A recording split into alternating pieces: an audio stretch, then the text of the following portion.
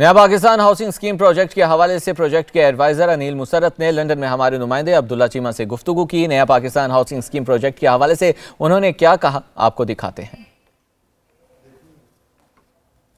के मशहूर बिजनेसमैन और इमरान खान के दोस्त और नया पाकिस्तान हाउसिंग स्कीम जो बन रही है उसके एडवाइज़र और उनके कंसल्टेंट जो है उस प्रोजेक्ट के अनील मुसरत साहब हमारे साथ हैं। Thank you for giving the time. Sir, सबसे पहले हमारा क्वेश्चन ये है कि काफ़ी क्रिटिक हो रहा है कि जो नया पाकिस्तान हाउसिंग सोसाइटी है जो स्कीम है उसके जो प्राइसिंग है वो काफ़ी हाई है। तो इज देयर एनी प्लान कि हम कोई रीज़नेबल अफोर्डेबल हाउसिंग कर सकें उसके, या आपको लगता है वो एक रीज़नेबल प्राइस से पहले ही?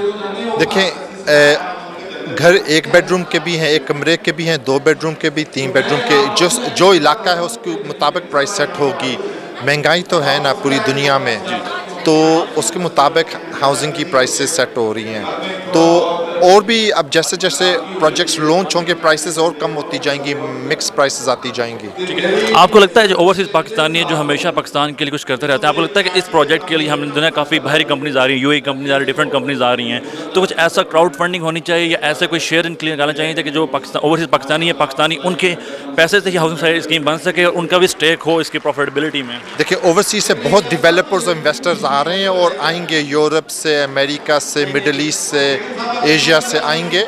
तो क्राउड फंडिंग जो आपने कहा वो एक और किस्म की फंडिंग का तरीका है। स्टेट बैंक अगर उसकी अप्रूवल देगा तो इंशाल्लाह क्यों नहीं होगी। स्टेट बैंक की अप्रूवल से सब कुछ होगा, डिफरेंट अदारों की अप्रूवल से होगा इंशाल्लाह। बहुत शुक्रिया, थैंक यू सो मच।